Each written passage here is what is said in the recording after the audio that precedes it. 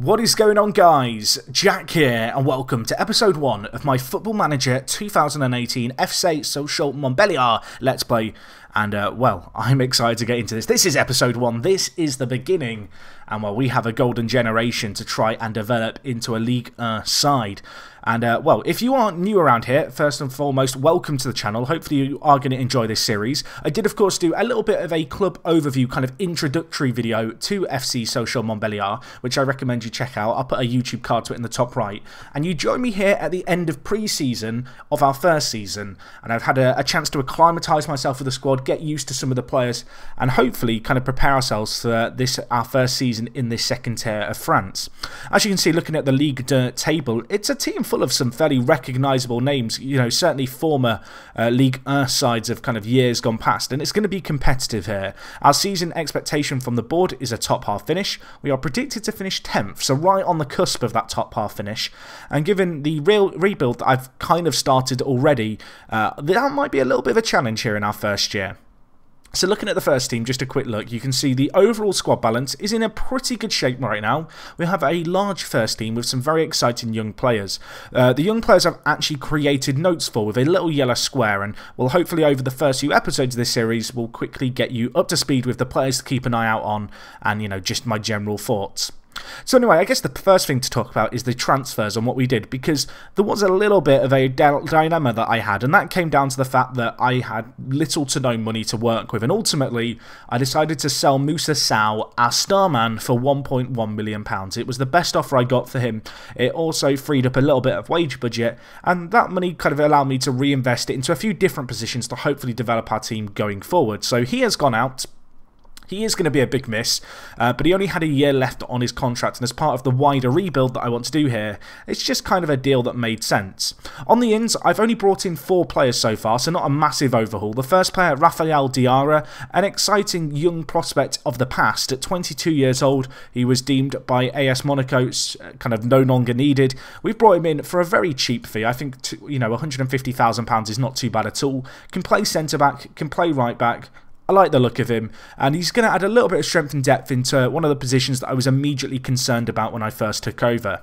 Anyway, the next player we brought in, Pana, is an Angolan international, a little bit unusual. He does speak Portuguese, however, so he doesn't count as a foreign player, which is nice. And looking at him, you can see he's a very, very solid centre midfielder. When I looked through the team as a whole, we were very gifted in the kind of defensive midfielder department. You know, we had a few players such as Florian Tardio and, well, who else we got? Jean-Do Fuchs, who are very good kind of defensive centre mids, but I had no one with that great drive and ability going forward.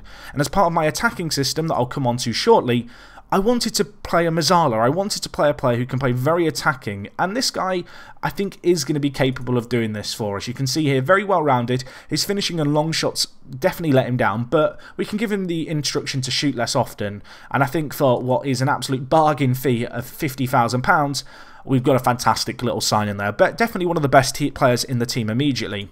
Anyway, with the departure of Moussa Sow, I did have to bring in a replacement, and that came in the form of Rafael Martinho.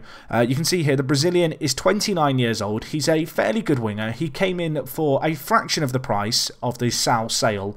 For £150,000 is not a small fee by any means, but the 29-year-old Brazilian kind of helps us in 2 ways. First and foremost, he's a very, very good winger, which is something that we are going to be playing, and I'm also looking to train him to play centre mid as a Mazzala, and he will be good backup in that area of the pitch. As I mentioned, centre mid-wise going forward, we were definitely lacking when I first joined.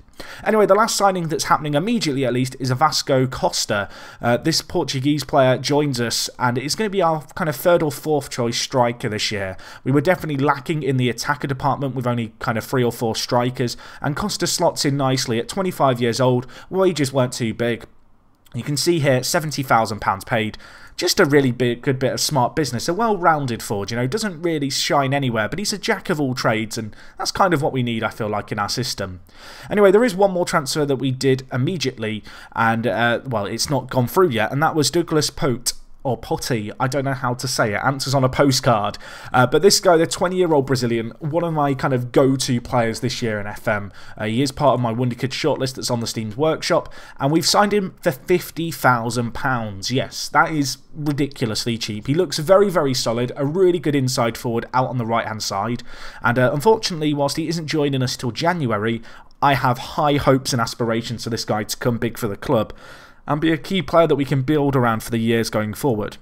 So you may have noticed there was a little bit of a trend emerging with Martinho, Costa, Pana and also Pote coming in. All of them speak Portuguese, and I feel like that harps back to the team dynamics and social groups. Of course, Football Manager this year has the new dynamic system, and bringing in a number of players who speak Portuguese kind of made sense. You know, I signed one or two of them, and it quickly became apparent, hang on a minute, there's kind of a little set that I can build up here. So they will probably end up being a secondary social group within the club. Anyway, looking at the hierarchy, the player who really holds all the cards in terms of the leadership is Florian here. Very good player, the ball-winning midfielder, a good defensive midfielder. His vision and passing could be a little bit better. He's going to struggle to really play as a deep line playmaker for us, but at 25 years old you can see he's a player who joined the club a number of years ago and has been a driving force behind this team during its kind of stint in the second tier here in France. Anyway, beyond him, a few other players worth perhaps taking a look at. I'm going to definitely butcher these pronunciation, so I will apologise in advance. We have here Florian Berenguer. You can see here, 28 years old, can play a variety of positions in the attacking midfield department. A good little player, definitely a good influential player.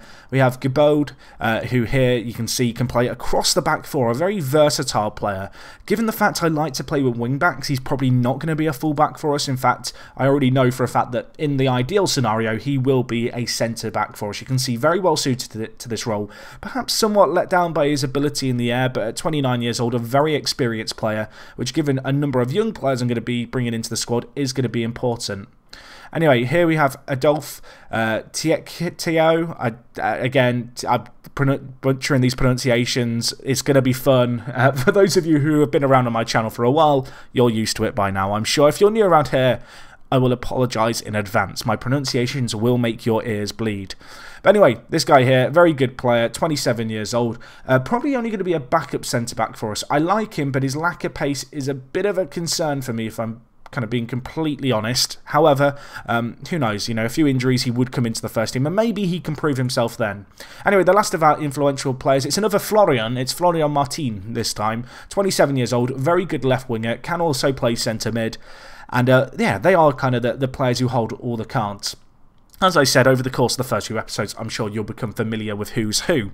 In terms of the tactical system I'm going to be playing here, this is the plan. It's a 4-2-3-1 asymmetric system. It's a tactic that I did a little bit of testing with during the beta. I honestly don't know how well it's going to work in the full game of FM18. However, asymmetric tactics as a whole seem to be working quite well.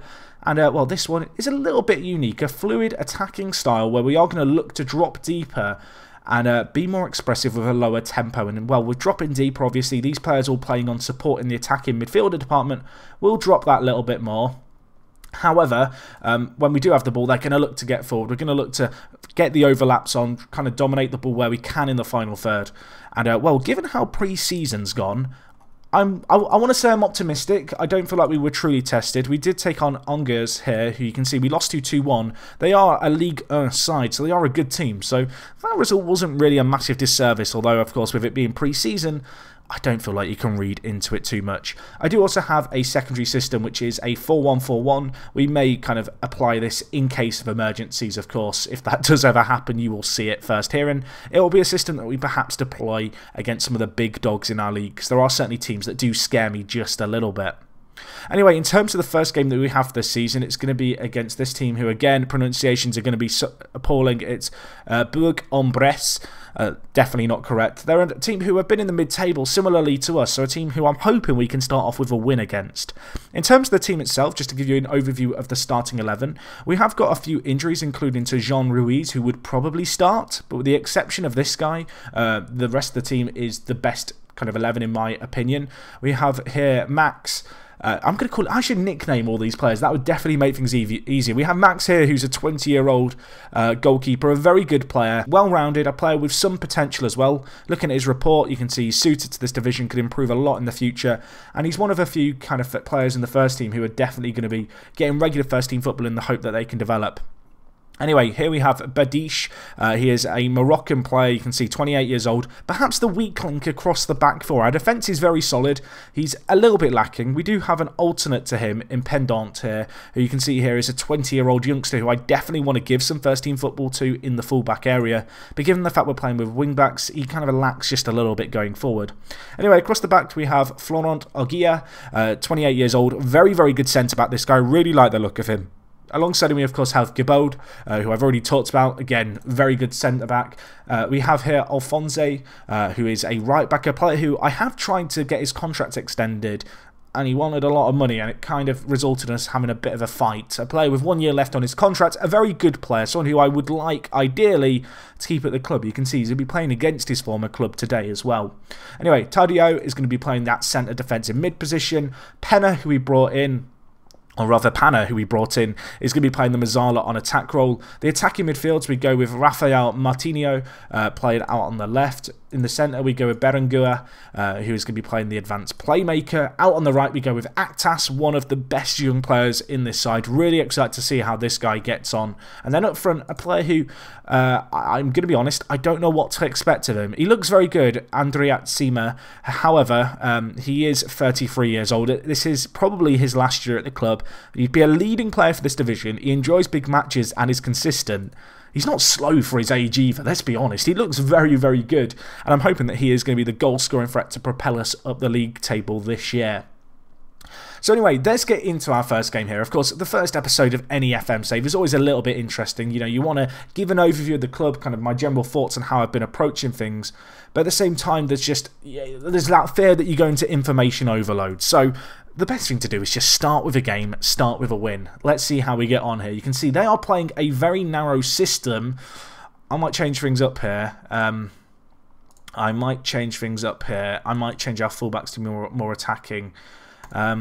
Go out there and impress me tonight. I'm going to change our full wingbacks to play on attack, I think, given what I've now seen.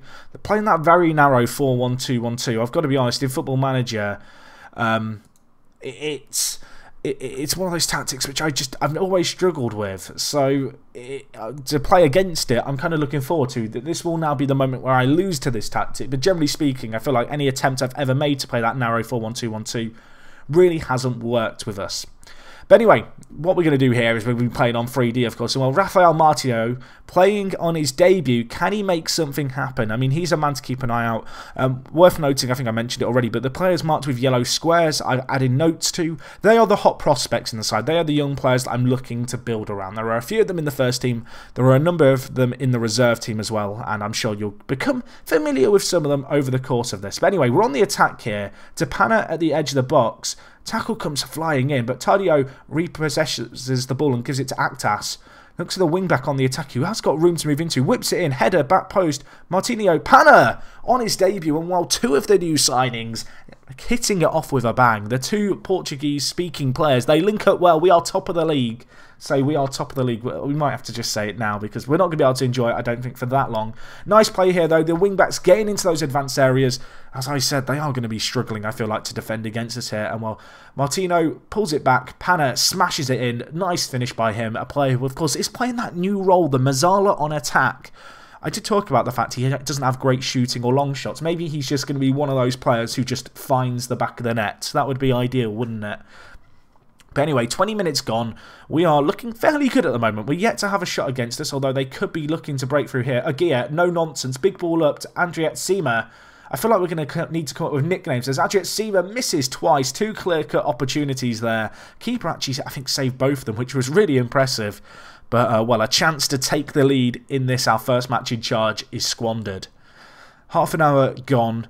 The tactic seems to be working so good so far. So far so good. We can't really complain. It's a venture into the unknown, this isometric system. As I mentioned, I played it a little bit during the beta in my own kind of time. I did use a similar system during the Liverpool Let's Play. However, using it with kind of a lower caliber of players, any tactic, you never quite know what to expect. But so far, we're yet to have a shot against us on target, or a shot against us at all, which is, I think, a fairly good sign. And well, if we could get a second before half-time, that would make me a very happy man. Pana here is lacking match fitness, but 1 goal to his name. Bedic whips it in, cleared of way as far as Aktas, the 18-year-old player, and well, the wing-back, with all the space to whip it into, puts in the cross. Terrible play. Aktas capitalises on the mistake. The 18-year-old... And, well, that's his first ever goal for the club. Welcome to the senior team, my friend. You are going to be, I think, a key player for us in years to come. Involved in this build-up play early on, dropping in deep. But look at the way he makes that run. He makes the effort to get to the final third. And he puts himself in a position to capitalise on that mistake. And, well, it's one of those mistakes where if it goes against you in FM, you sit there cursing the game and blaming it for everything. When it goes your way, you don't complain one little bit. But anyway, perfect start to our time here. Go tell the players, I'm very happy with the way things are going. They are loving it. I'm loving it. We're all loving it. Can we have more of that in the second half? I mean, I was a little bit worried that we were going to get overwhelmed in the centre of the midfield, but that really hasn't happened here. We've, stretched them wide. We've created channels for our players to move into. And the system really seems to be working, When we don't have the ball, we drop deeper. Makes it more difficult for them to get shots away. And, well, for a second I thought we were going to get a third. We would have been in heaven right there. I think that was a clear-cut chance as well. So perhaps Adriat Sima should have done a little bit better there. Anyway, time ticking away. Adriat Sima's not the greatest of games. We're going to take him off. I think we're going to bring in Robinet. This guy, good potential. Not great potential, I guess. But he looks like he could be a good advanced forward for us. And I feel like today is the day to give him the nod, to set him out there, unleash him, and see if he can get a senior goal to start off the season. Adriat Sima, not a bad performance by him. I feel like given his age, we are going to need to protect him a little bit. We're going to have to not overexert him. He does have good natural fitness, but I always feel like with a player who's 33 years old, you kind of have to err on the side of caution. 20 minutes left. I could change the tactic. I don't think we're going to, because we've not had a shot on target against us yet. This has been such a dominant display, really impressive play by the whole team. You can see the average ratings are really solid, and Pana, it's always great in FM when you have a player who makes his debut for you. You're bringing him to do a job, and he just has the dream debut. I think we're going to take him off here because he was lacking a little bit of match fitness, and in his place we're going to bring in Fuchs. The 19-year-old definitely needs to play some first-team football. You can see here, as a Mazzala on attack, he's a little bit limited in terms of going forward. His flair, finishing, vision, and also off the ball just let him down a smidge. However, he's definitely going to be able to fill in this role, and I feel like in this kind of game, with the game, I think at this point just about done, Pana tiring slightly, it's going to be vital, I think, this year with the rebuild, that we give young players like Fuchs a chance in the first team. Anyway, he's going to come on. Maybe he can get a goal in the last 5 minutes. That would be the dream. I don't think it's going to happen, unfortunately, as time is just dwindling away here. But what a start this is. A rampant 2-0 performance. And, well, they've not had a shot on target, which is a fairly good sign. Aktas, I thought for a second he might double his tally. Gets dispossessed. I mean, I'd like to keep the clean sheet if possible. They're looking to hit us on the break here. Look at the amount of men we've got isolating the fullback. He just kicks it into no man's land. Had no options out wide for him to go to. No one inside really making a run. And that is the perfect start. 2-0 win, exactly what we needed. A clean sheet. I am a very, very happy bunny. That was a great win for us. And also good to see the young players chipping in and really making a contribution in that match. Pana made his debut, got a goal on his debut, and was man of the match. Mate, I'm pat on the back for you right there. That was really impressive. Yeah, what a start that is. We're not top of the league, unfortunately, but we have put ourselves in a good situation to start things off.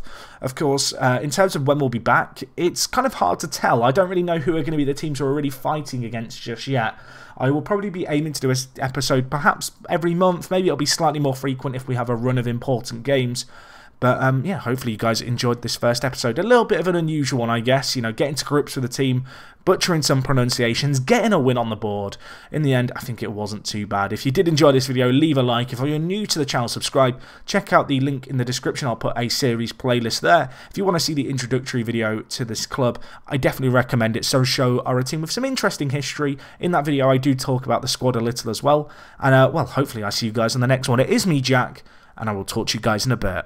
I'm out.